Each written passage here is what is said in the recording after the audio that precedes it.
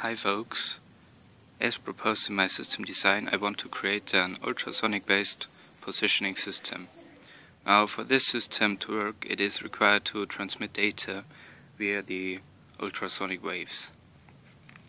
And what I did recently was to build a prototype.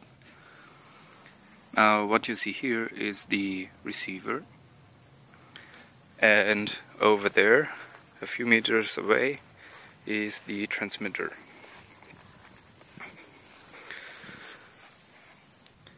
The transmission circuit consists of an ATmega8 and the ultrasonic transmitter itself. The transmitter is directly connected to the microcontroller and is driven by a square wave of 40 kHz and about 4.3 volts.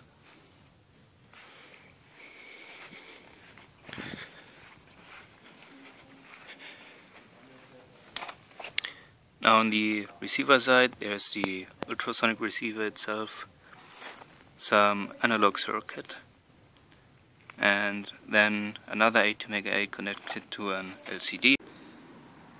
The microcontroller displays every byte it receives, which means that the checksum must be correct, otherwise the byte just gets dropped. So if this text which says "Hello Hackaday" is complete, every byte gets received correctly.